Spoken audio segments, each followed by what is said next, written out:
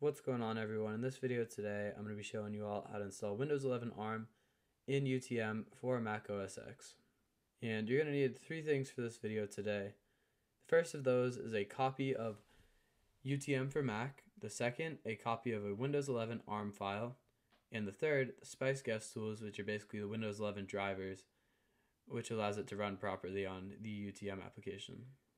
And we can go ahead and download all three of those files now. Starting off with UTM, this will be the first link down below.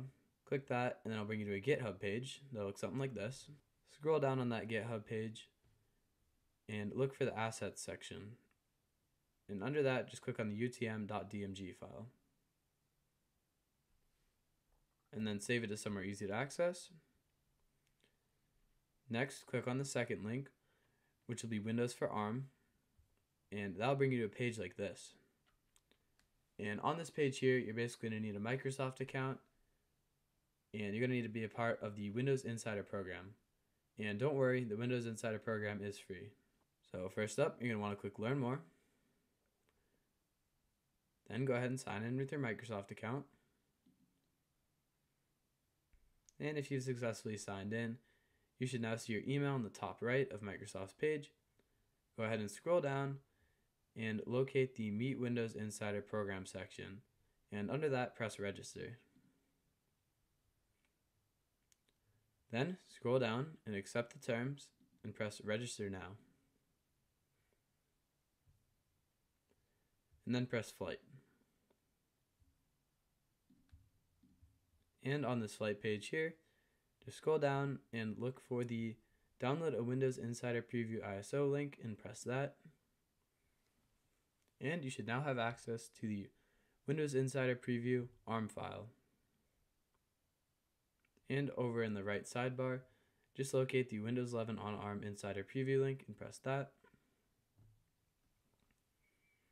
And then go ahead and press the big blue button, which should say Windows Client ARM64 Insider Preview and then a certain build number, and just press that. And that'll now go ahead and download. And this file will be like 9 to 10 gigs, so this will take a little bit of time. But while we wait for that to download, we can go ahead and download the last file, which is the Spice Guest tools or the drivers for Windows 11 on UTM. And this will be the third download link in the description. And I'll redirect you to a page like this, and just locate the Spice Guest tools and qemu drivers Windows, and then press the download link below that. And once you've successfully downloaded all three of these files, we can now move on to the conversion process. And that conversion process involves converting the .vhdx file over to a .qemu file.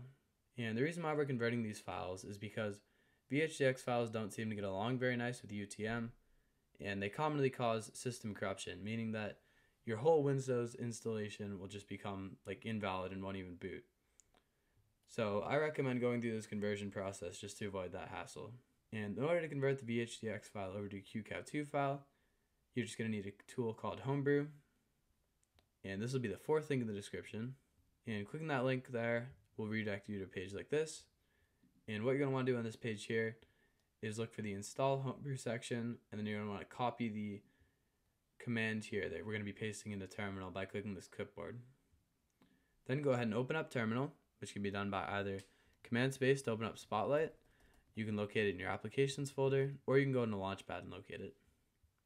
And in Terminal, you're just going to want to copy this, and then you're going to want to Command V that into Terminal, and then press Enter. Then it's going to ask for your login password so that it can fully install itself on your laptop. Once you've typed it in, just press Enter, and press Enter once again to continue the installation. And now you're going to want to add Homebrew to your path, which can be done by copying this echo command all the way down to the end of the quote marks. Command C, Command V, Enter. And Homebrew is now a part of your path. Next up, we're going to want to install qemu, which is basically the program that will allow us to convert these files. And to do that, just type brew, install, qemu, and then press Enter. And since I've already installed this before, it's going to say it's already installed, but for you, it's going to take like 5 or 10 minutes. And once it's completed, you'll see this % mark with the typing symbol after it. And now that we've installed both of those tools, we have the ability to convert the VHDX file over to qemu. So what you're going to want to do is you're going to want to type qemu-img space convert-p-o qcow2 and then space. Now what you're going to want to do is you're going to want to click and drag the .vhdx file from Finder in the terminal. And then after the .vhdx, put a space, and then once again, click and drag that from Finder into terminal. But this time, you're going to want to delete the .vhdx at the end of it and replace it with qcow2.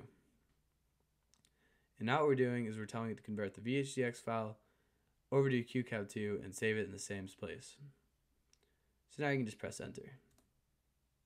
And it's going to go ahead and convert that file over for you.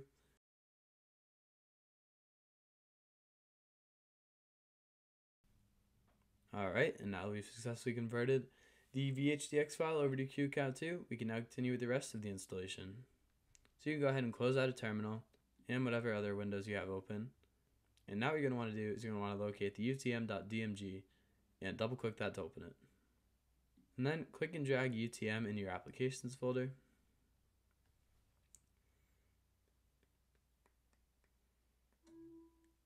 And if you'd like, you can go ahead and eject the UTM disk from your desktop, so you can just click and drag it to your trash.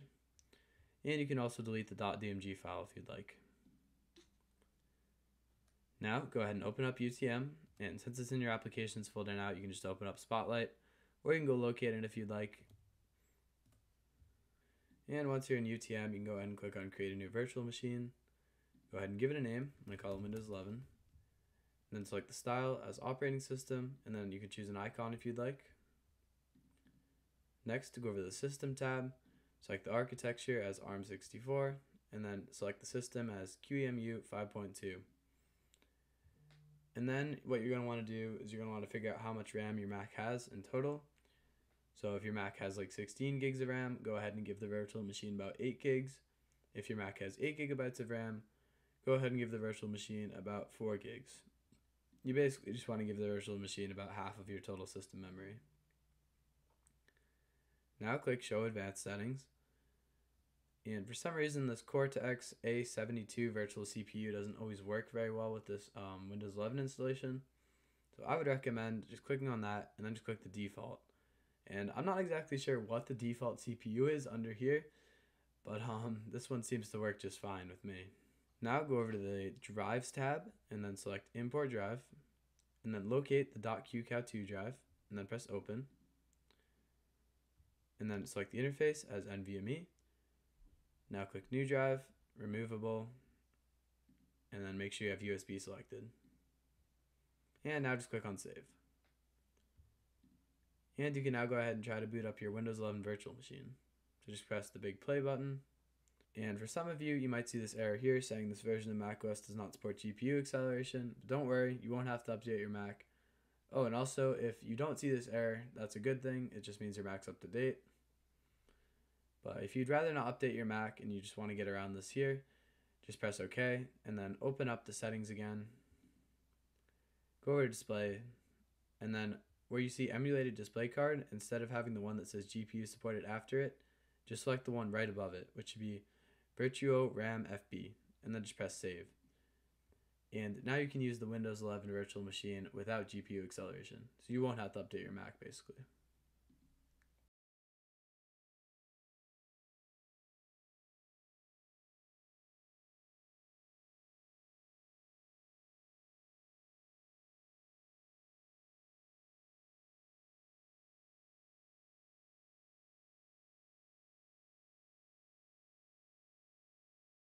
And after some time, you'll be booted into the Windows 11 installation steps here. Just go ahead and set this up as you'd like.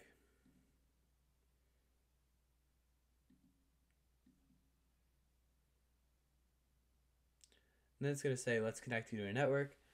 But since we haven't installed the Spice Guest Tools drivers yet, we're not going to be able to do that. So for now, just press I don't have internet. And then just continue with the limited setup because we also don't have most of the drivers. Then accept the terms. Then go ahead and give your computer a name.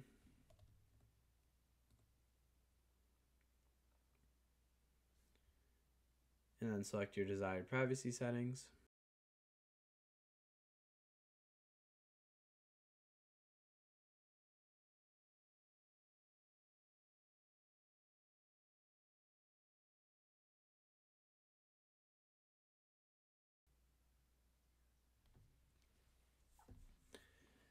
And we've now booted into Windows 11, so we can do the last part of this tutorial here, which is installing the Spice Guest Tools drivers.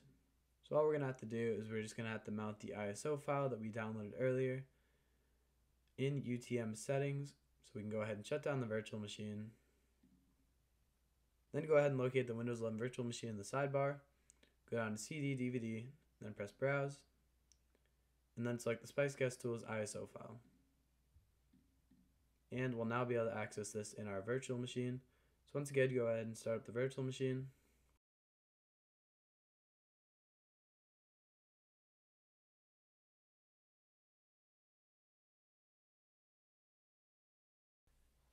And if your cursor isn't appearing inside the virtual machine, all you have to do is press on this capture mouse cursor button up here, and then now you should be able to control the virtual machine.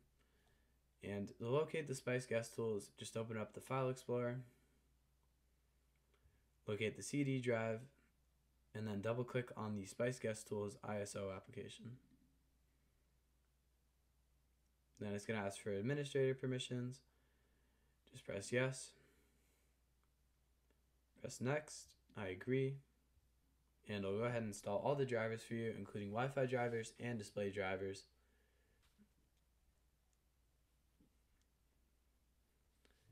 And just like that, we are now going to be able to connect to the internet and fix the display resolution. And the first thing I would recommend doing now is fixing the display resolution. Go ahead and right click on the desktop, go to display settings,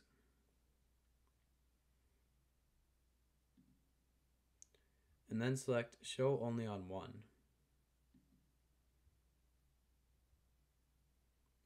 Then select keep changes. Now scroll down and then select the display resolution. I'm going to select the highest one supported on my Mac and then press keep changes.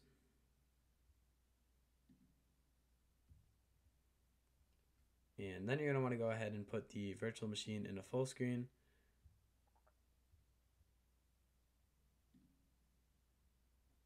And if it's zoomed in like this, just go ahead and swipe to the right with 3 fingers and then swipe back, and you'll see that the scaling has been fixed.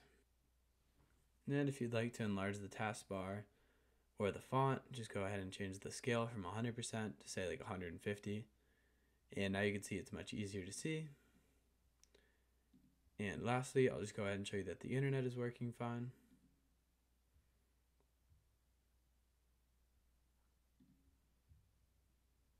I'll just type in google.com. And as you guys can see, we have now successfully installed Windows 11 ARM on UTM for Mac. And the very last thing I would recommend doing is ejecting the Spice Guest Tools from the CD drive in UTM. And to do that, just go ahead and shut down your virtual machine. Then go back to UTM, look for the CD DVD drive, and then press clear. And your Windows 11 virtual machine is all set and ready to go. And a few final remarks I have are that if you haven't updated your Mac recently and your Mac does not support GPU acceleration, you'll notice quite a bit of lagging in the video. As you can see here, just opening up an application has a bunch of scan lines and it just doesn't look very nice. But like I said, that's only because it doesn't have 3D acceleration. So if you want to use UTM and you're considering updating your Mac, I would recommend it because I will fix these issues here. And another thing I should mention is that in order to remove your mouse from the VM, you just do Control and Option, and now you can leave the VM and say you can access the menu bar up here. And if you want to put it back into the virtual machine, just do Control and Option again, and you now have control of the virtual machine. And yeah, that's how you install Windows 11 on UTM. So thank you all so much for watching, and if you had any trouble at all, feel free to leave a comment down below. And like I said earlier, all these links will be down in the description below.